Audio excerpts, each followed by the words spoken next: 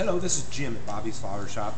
Just want to take a quick second to teach you about the difference between ordering from a real flower shop like I have here in Tempe, Arizona, and ordering from a bogus online flower shop. There are many online flower shops that don't have a storefront, that are just into taking your money. So I want to teach you real quick here how to avoid that.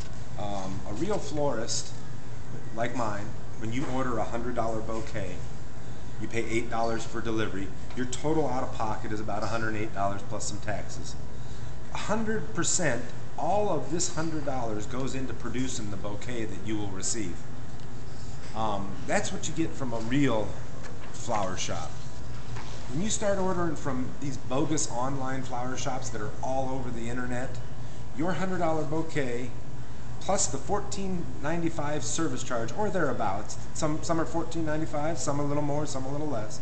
But for the most part, you're going to pay about $114.95 for that same bouquet that you would get at a real flower shop. But this is where it gets kind of interesting. Your $100 bouquet,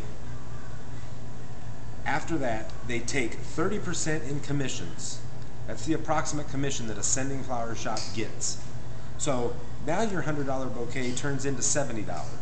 Plus, they do a little thing called skimming.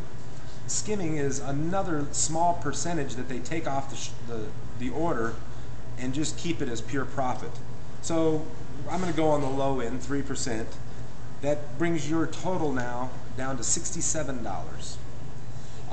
Then this bogus online flower shop has to find a real flower shop to produce the order. When they do, they send the order to the real flower shop. That flower shop then takes their delivery charge out of that money, and that leaves $59. If it's an $8 delivery charge, that leaves the filling flower shop $59 to produce your bouquet. So if you've ever ordered flowers online and thought you were ordering a $100 bouquet and got a puny little bouquet that you didn't think was to value, that is why, because of all these commissions and skimming off the top that the bogus flower shops do. This is what my $100 bouquet looks like.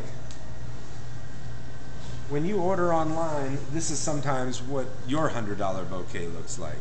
So it's my suggestion to you that you always use a local flower shop. You will get better value.